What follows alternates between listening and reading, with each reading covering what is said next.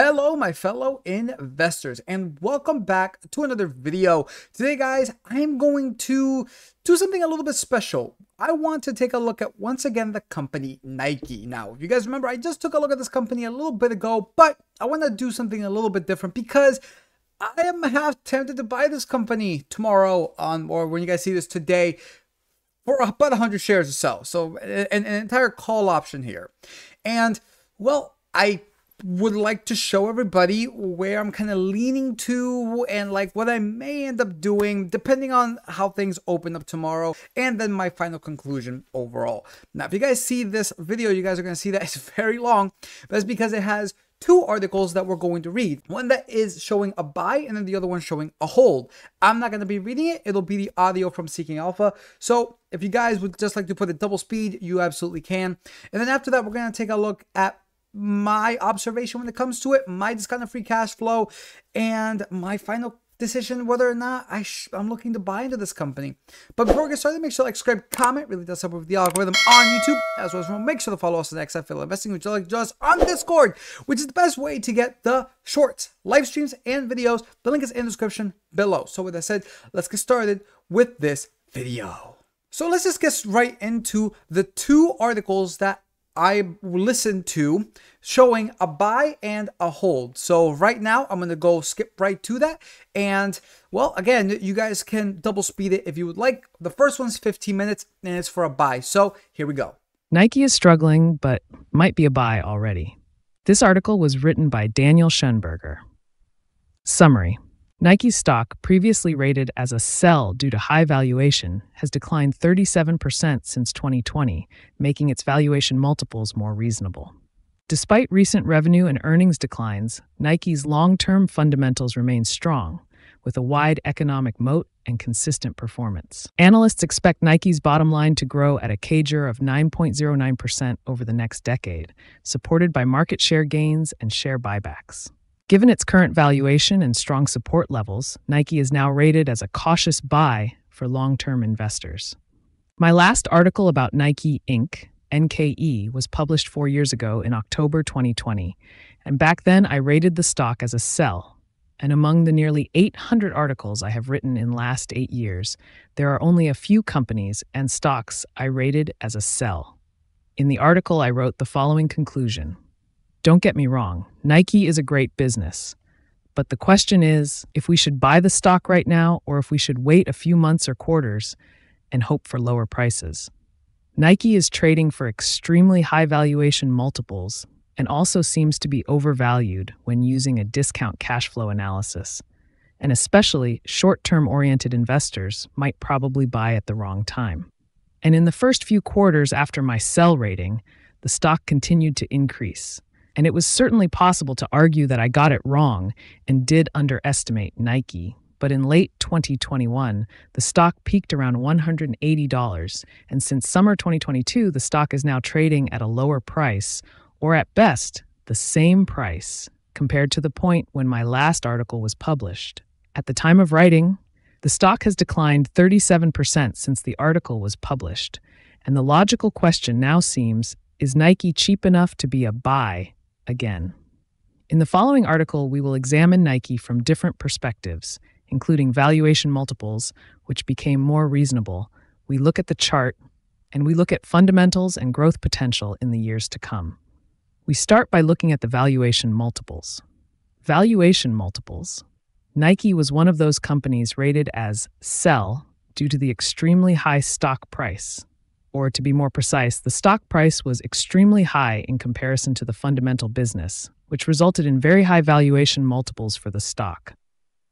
However, since its all-time high, Nike declined almost 60%, and this steep decline also had an impact on the PE ratio and PFCF ratio, especially as the fundamental business continued to perform well. We will get to this. At the time of writing, the stock is trading for 22 times earnings and 16 times free cash flow. When looking at the last 10 years, the stock is now trading for the lowest valuation multiples. We can argue that 22 times earnings is still not an extreme bargain, but considering the high quality of Nike's business, we will get to this, is making the stock also not expensive at this point.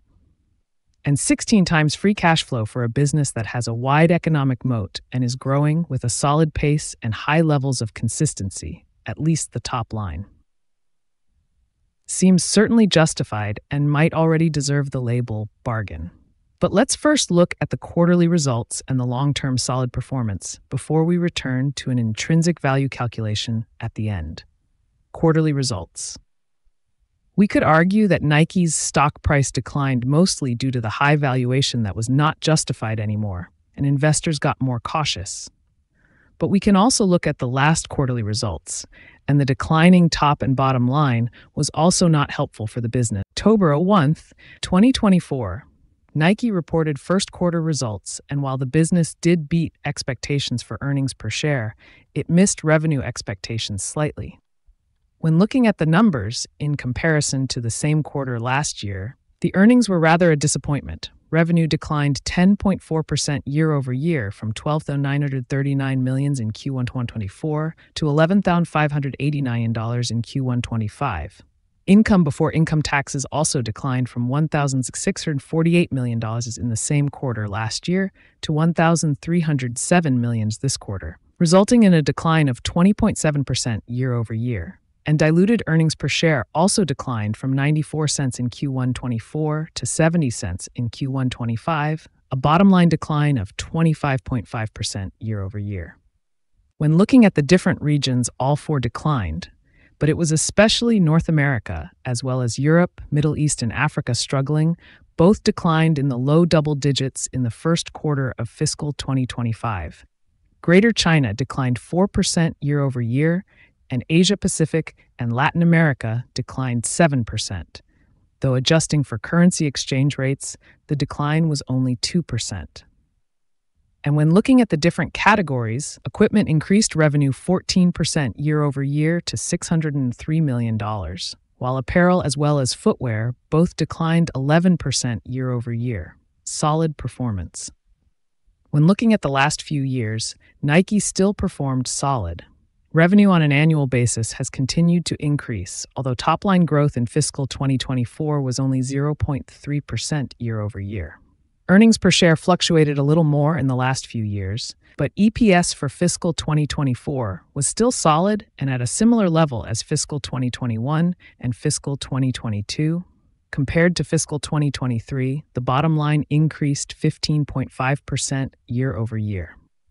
When looking at the earnings revisions in the last few quarters, we see that analysts are constantly getting more pessimistic, and assumptions for the next few years are constantly lowered. For example, about 3 years ago, analysts were still expecting earnings per share for fiscal 2025 to be as high as $6.80. Now analysts are only expecting $2.81 in earnings per share. But while expectations were constantly lowered in the last few years, analysts are still expecting Nike to grow its bottom line in the years to come. Following a decline in fiscal 2025, analysts are expecting double-digit growth rates again. And between fiscal 2024 and fiscal 2034, Nike's bottom line is expected to grow with a compound annual growth rate of 9.09%. Different studies expect the apparel market to grow only in the mid-single digits in the years to come. Grandview Research is expecting the global apparel market to grow with a compound annual growth rate of 4.1% until 2030, and the U.S. market to grow only 3.3%. Another study from Mordor Intelligence is a little more optimistic and expecting an annual growth rate of 4.6% for the same time frame. And other studies focusing especially on the sports apparel market are more optimistic and are expecting growth rates of 6.5% annually. If we assume that the overall market will grow only in the mid-single digits and analysts are expecting high single-digit to double-digit growth rates for the bottom line, we must ask where the higher growth rates should come from. One simple answer is by taking market shares from competitors, which seems likely and might actually contribute to higher top-line growth. Share buybacks. Bottom-line growth can also stem from share buybacks, and in the last few decades, management used the tool of share buybacks frequently. In the last 10 years, Nike decreased the number of outstanding shares with a compound annual growth rate of 1.63%. And in the last 20 years, the number of outstanding shares decreased with a compound annual growth rate of 1.81%. In the last quarter, Nike spent $1.2 billion on share buybacks. And we can assume share buybacks to contribute in a similar way to bottom-line growth in the years to come. And about 1.5% to 2% annual growth might stem from share repurchases. By the way, share repurchases are more effective right now. In the last few years, Nike bought back shares for rather high prices as the stock was mostly trading for extremely high valuation multiples. Right now, the company might be able to repurchase about 4% of outstanding shares with the generated free cash flow and still have enough cash to keep the dividend at current levels. Margin improvement. Aside from top-line growth and share buybacks, bottom-line growth can also stem from higher margins and the company being more efficient. But I don't know if we can assume margin improvement in the years to come. Of course, this could be a huge contributor to bottom-line growth, but when looking back at the last 30 years, we can describe the gross margin as very stable in the last 20 years, which is a good sign as it is showing pricing power. An operating margin was fluctuating over the last 30 years, but we don't see a clear uptrend. Performance.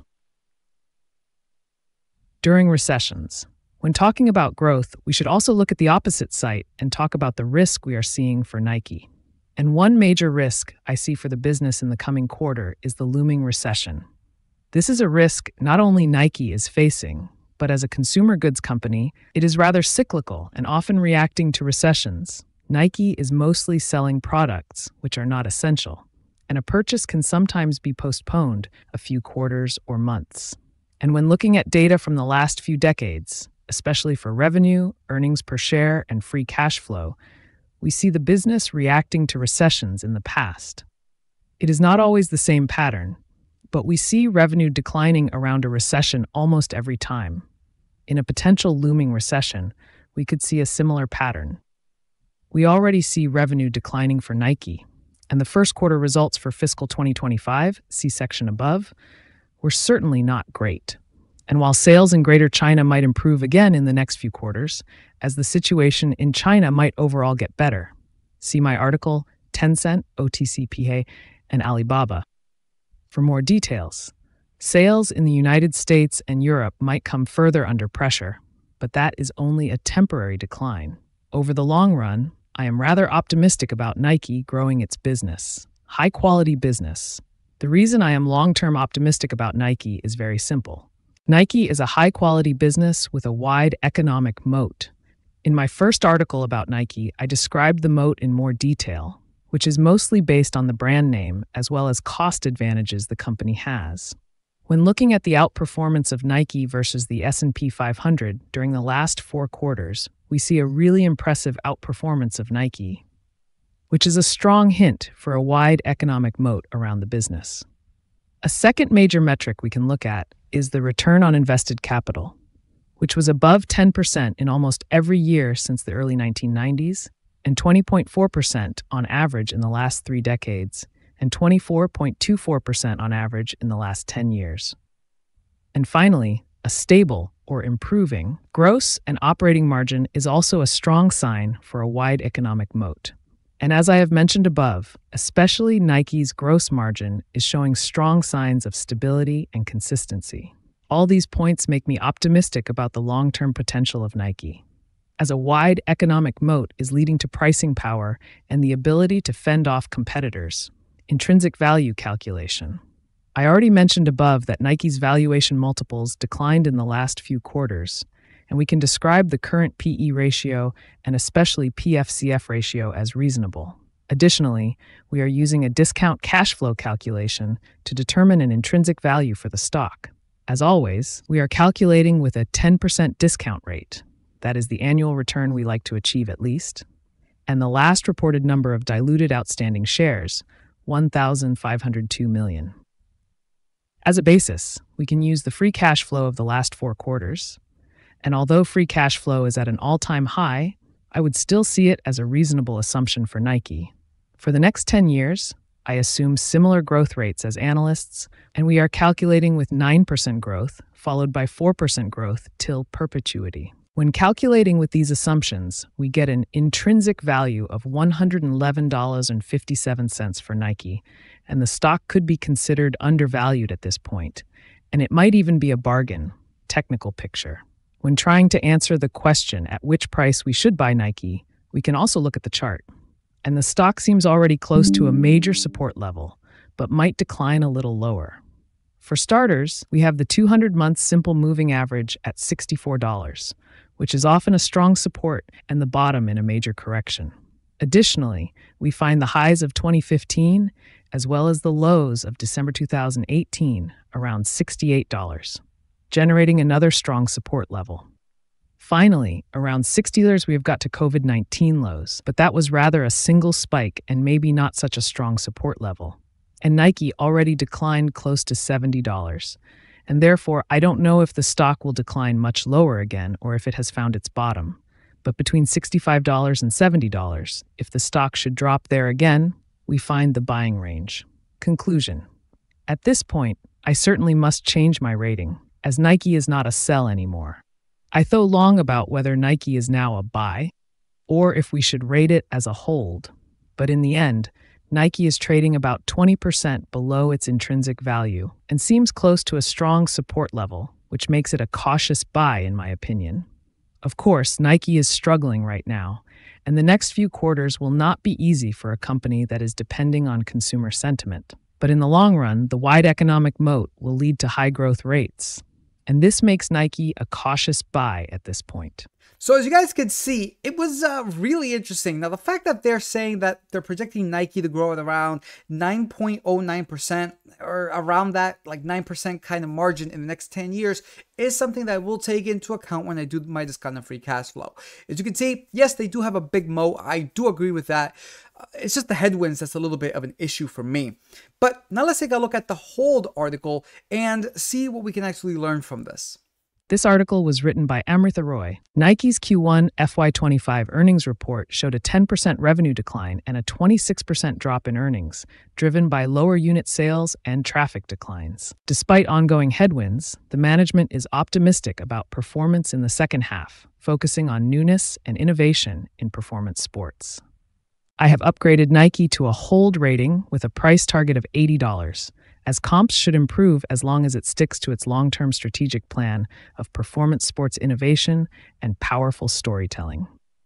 Hi, I am Amrita Roy, and I write primarily on software stocks. I worked 7 years in tech and SF, and I take a fundamentally driven approach to investing with a focus on macroeconomy. Introduction and investment thesis. I last covered Nike, NKE, in June, where I initiated a sell rating on the stock after the management projected for sales to decline in the mid-single digits in FY25 as the company refocuses their innovation efforts on performance products, while simultaneously optimizing its product portfolio and reigniting its brand momentum.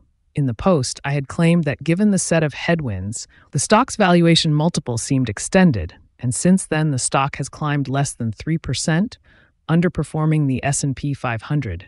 The company reported its Q1 FY25 earnings in early October, where revenue and earnings declined 10% and 26%, year over year, respectively, from lower unit sales across Nike Direct and Nike Wholesale across product categories and geographies. With Elliott Hill transitioning to the role of CEO last month after being at the company for 32 years, the management has withdrawn its FY25 guidance under the leadership of its previous CEO, John Donahoe. While the management expects continued headwinds from its portfolio optimization process, they are slightly more optimistic about performance in the second half of the fiscal year, with its newer and more innovative performance sports contributing a higher share to total revenue. Over the last 3 months, Nike has faced a slew of downward revisions to revenue and earnings expectations for FY25 and beyond, as there has been growing uncertainty about its growth trajectory, along with macroeconomic and competitive headwinds. However, I believe that if Nike sticks to its long-term plan of driving superior innovation in performance sports while making strategic investments in rebuilding its brand narrative, to resonate with its audience across geographies, along with forming partnerships to expand retail presence, it should face easier comps moving forward. which could help stabilize the stock. While the new management has a massive task ahead in turning the fate of the company around, I believe that the downside risk has minimized since my previous write-up. As a result, after assessing both the good and the bad, I have decided to upgrade the stock to a hold rating with a price target of $80. The bad: weakness across direct, wholesale, and geographies, with softness in traffic and portfolio optimization. FY25 guidance withdrawn. Nike reported its Q1 FY25 earnings, where it saw its revenues decline 10% year over year to $11.6 billion, missing analyst estimates, driven by lower unit sales as traffic declines across Nike Direct were more significant than anticipated, along with weakness in their harangue. Wholesale partners requiring higher levels of promotional activity to drive conversion. Meanwhile, the company reported diluted earnings per share of 70 cents, which declined 26% on a year-over-year basis. Although Nike reduced its overall SG&A expenses by 2%, driven by lower wage-related expenses, it was not sufficient enough to hold its profit margins steady, given the magnitude of the revenue decline. When it comes to Nike Direct, it saw its revenues decline 13% year-over-year to $4.7 billion. This was driven particularly by softness in traffic on Nike Digital that fell 20% on a year-over-year basis, while partner stores in Greater China continued to struggle as well. Plus, as Nike continued to take action to shift their product portfolio to create better balance in their business, they intentionally reduced the proportion of their business driven by footwear franchises, such as Air Force One, Air Jordan 1, and Dunk. As a result, Nike revenue from these franchises decelerated in Q1 as they tightened marketplace supply. Moving forward, the management outlined that they expect to see declines throughout FY25 for men's and women's lifestyle businesses, as well as the Jordan brand, which were planned down double digits in Q1. Meanwhile, the company also saw weakness across all its geographic segments across the footwear and apparel categories, as can be seen below. Particularly when it comes to its Chinese market, Nike saw elevated inventory levels in the marketplace from retail weakness, leading to higher than expected promotional activity. This could be attributed to the competitive landscape, where there are emerging competitors that are growing at a faster rate than Nike, particularly Deckers Outdoors, DEC, that is expected to grow in low to mid-teens over the next few years, compared to low to mid-single-digit growth projections for Nike. Furthermore, as Elliott Hill joined as the new president and CEO, starting last month, the company has withdrawn its previous guidance. As opposed to its previous guidance, where it expected revenue to decline in the mid-single digits for the full year FY25, the management provided non-specific commentary where it now expects a slight second-half improvement in revenue trends compared to their first half, as they introduce and scale newness and innovation across the marketplace. Specifically for Q2, Nike now expects revenues to decline in the 8 to 10% range, which could indicate some degree of bottoming. While gross margins are expected to decline 150 basis points from higher promotions, channel mix headwinds, and supply chain deleverage, along with flat year-over-year SG&A expenses.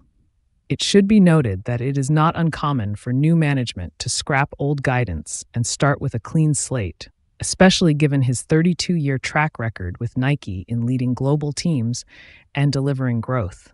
However, given the slew of downward revisions to revenue and earnings over the 3 months, investor sentiment will likely remain dampened for quite some time, the good newness and innovation driving pockets of strength in performance. In my previous post, I had discussed the company's strategic priority to reposition in performance sport with a superior focus on innovation. During the earnings call, the management further noted that they are seeing clear indications of progress in accelerating newness and innovation, with revenue from new footwear products up strong double digits compared to the previous year. For example, in the performance franchise, Sabrina has grown 5x, Kobe has quadrupled, and Alphafly has almost tripled, while the company's 2 largest performance franchises, Mercurial and Global Football, and the GT series in basketball also grew double digits across all channels. Plus, the management also elaborated further, saying that they are seeing growth in multiple sport dimensions, led by men's fitness, men's global football, and men's and women's running footwear.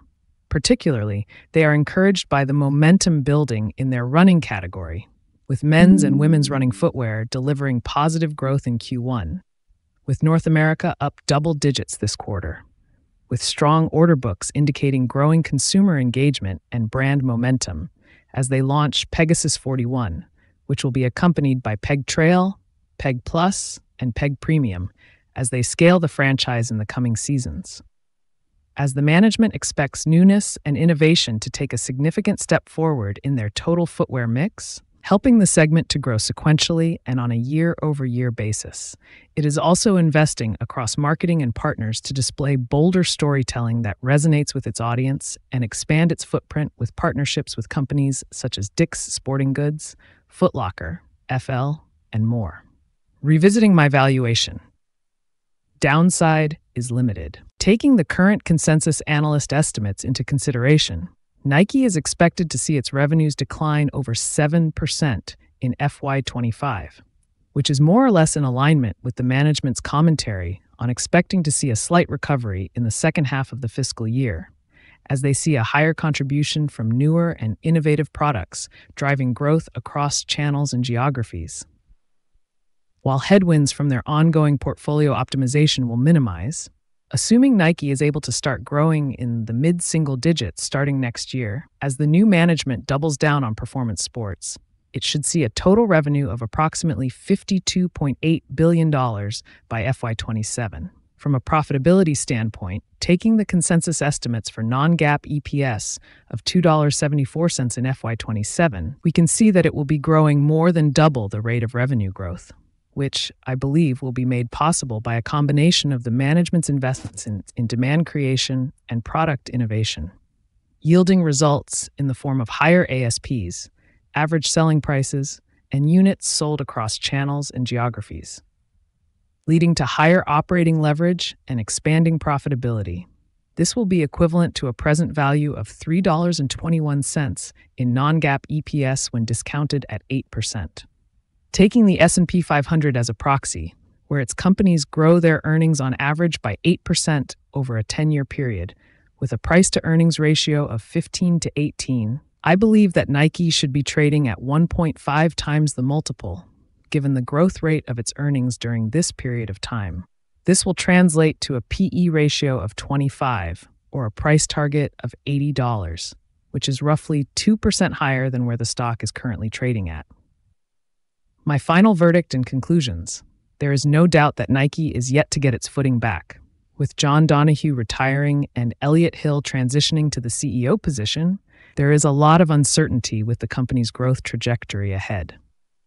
Although the Q1 FY25 earnings report was not encouraging at a high level, I believe that there are some early signs of hope arising when it comes to the newness and innovation in performance sports, where certain sports categories and franchises are significantly outperforming.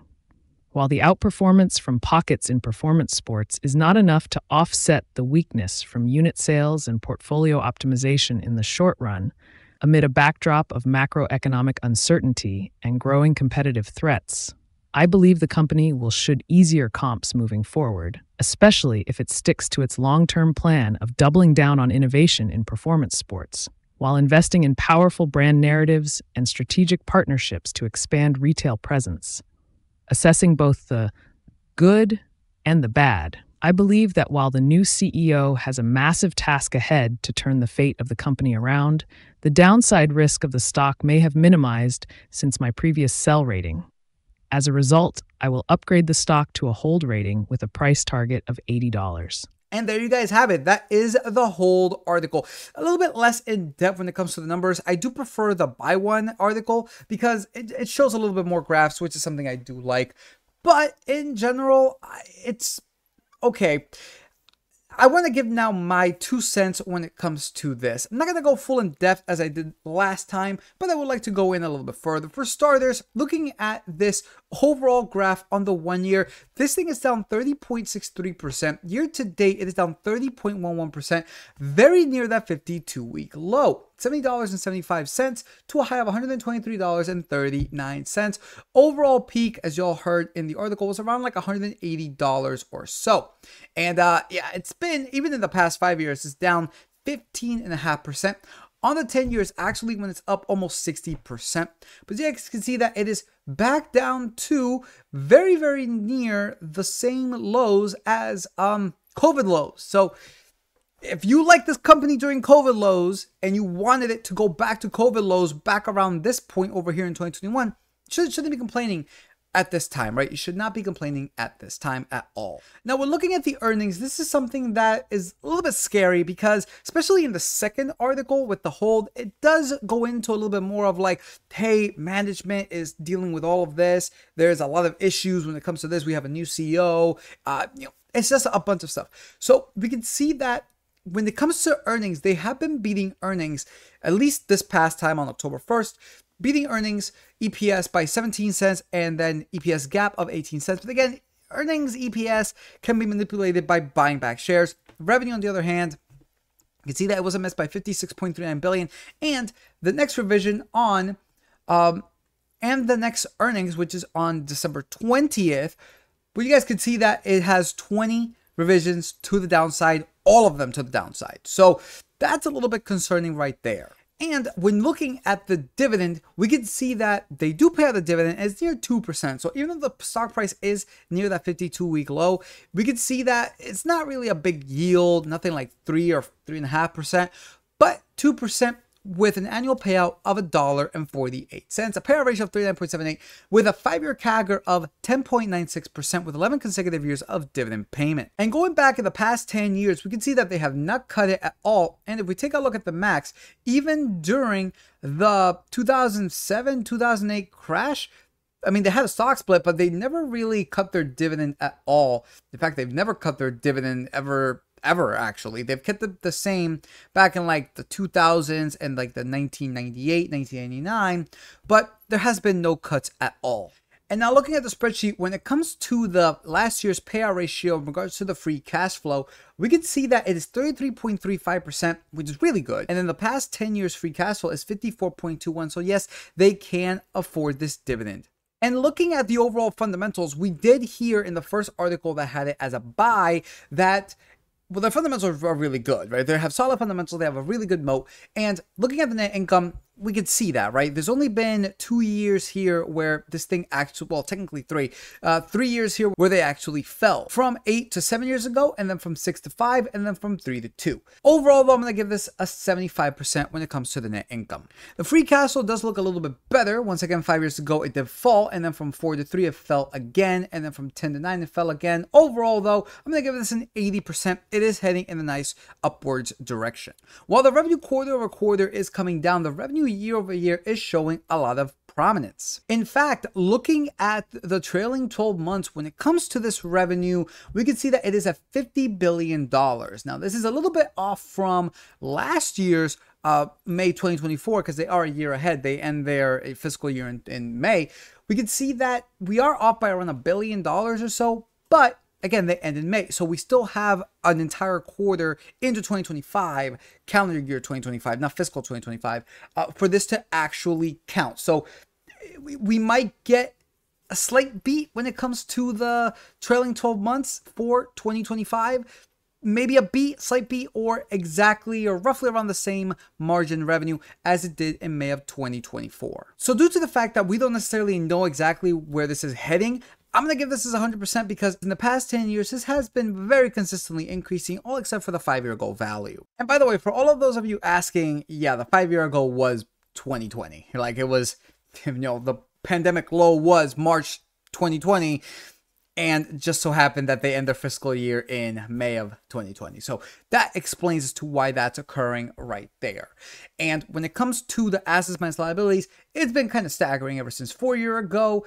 Overall, though, average assets minus average total liabilities is $12.25 billion. I'll give it a 60%. In terms of the cash flow minus liabilities, I did point this out that yes, this is slightly increasing ever since the low of 5-year ago value. Overall, I'm going to give this a 70%. As of 1 year ago, it is negative 17.1 billion, and the average being negative $13.61 billion. And the one graph that they really have down, it is their shares outstanding. This is looking absolutely perfect. They have been buying back for the past 10 years at a rate of almost 13%. Previously to the current year, a buyback of 0.8, going from 1.7 billion shares 10 years ago to today of 1.49 billion shares. Easy, 100%. And when it comes to the cash on hand, as of the trailing, they have 8.5 billion and the average being $6.55 billion. Now, this is actually resulting in a grade of 83%. And if you guys remember what I gave it last time, in fact, here is the screenshot. I gave it an 84%. So you guys can see that I didn't consult that video at all. I just did it again, and I'm getting roughly the same. So an 83%, 84%, a solid B, B minus. It's a pretty decent company from a fundamental perspective, which I do agree with the article on that one. So right off the bat, this is not looking like too bad of a buy fundamentally. Now, looking at the discounted free cash flow, we already got that on the buy article. It calls for about $111. Meanwhile, the hold article says $80. Now, I'm going to be using the same kind of CAGR that you guys saw on the buy one. And let's see what kind of numbers we get. Now, for the average 10-year revenue, you can see that has been around 6.13% in the past 10 years. I'm going to go 5, 6, and 7% for the next upcoming 10 years, low, median, high assumption. For the predicted share buyback, roughly the same at 0, 1, and then 2%. Basically, my aim is for that median assumption. And you guys can see I do have the 12%, but I do want to change that to 10% because I don't want to put it at 9. I think that's a little bit low. I want to put it at 10 just to match. Let's put it at 10 first, and then let's see 9, and then let's see which numbers we get from that. So at 10%, we could see that the stock now is $50.64 to $72.37. Not adjusting for debt, and adjusting for debt, $55.10 to $77.83. With a margin of safety of 5, 10, 15, $46.83 to $73.94. So yeah, this is more leaning towards that hold one, like the same kind of price tag that the hold article talked about. However, let's put this to 9, which is what basically what the previous article or what the buy article said. So let's put this at 9, and we can see that it is at $90 on the highest assumption adjusting for debt, $75.48 to $90. So it's an interesting because, well, if it does do that 10%, then this is essentially in line. At least the current price, it is in line with valuation, according to me. And at 9%, it is very well undervalued. So I look at this and I find it very, very interesting. Tell me what you guys think in the comment section below about, well, all three of us, right? The buy article's price tag, the hold article's price tag, and my price tag, which I'm going to say it roughly at around between $75 to $90, let's say around $80 to $85, basically, right? Let's just keep it around that time frame. Let's just keep it around that range. I like to give ranges, not exact numbers. So $75 and $90, I would say would be a pretty good buying price to be at value. So now let's actually go back to this dividend because I am tempted to buy 100 shares tomorrow. Now at the current share price, guys, well, this will probably be a little bit higher. It'll be, by the time the market opens, this will probably be around $78. Basically, 100 shares would be $7,800. And with 100 shares, the yield will be a little bit lower, but I think it'll still be around that 1.9. That would essentially get me, guys, per year, $148. That would essentially get me $148 per year. And on a quarterly basis, because they do pay their dividends quarterly, you divide that by 4, you get $37 every single quarter. Now, one more thing that I do want to mention is in regards to their options chains, because if I do buy 100 shares, I plan to sell covered calls on this at a much higher price tag, especially when IV is really, really high during CPI, during earnings, that kind of stuff, just to get a little bit more premium. You know, get the premium. And this is one stock, guys, that I'm not really, I guess, afraid to lose the dividend. Honestly, I'm really not. It's not a lot to begin with, right? $37 every quarter.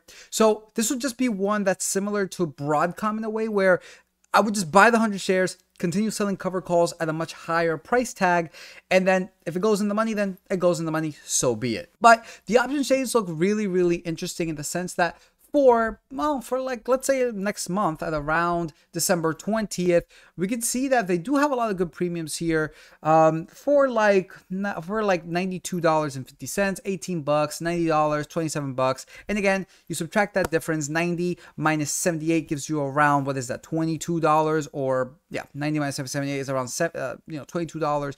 Multiply by 100, that's $2,200 profit, which it's a pretty decent profit, right? Just from a capital gains perspective. It will be short term, unfortunately, but it's still looking very good for a short term capital gains.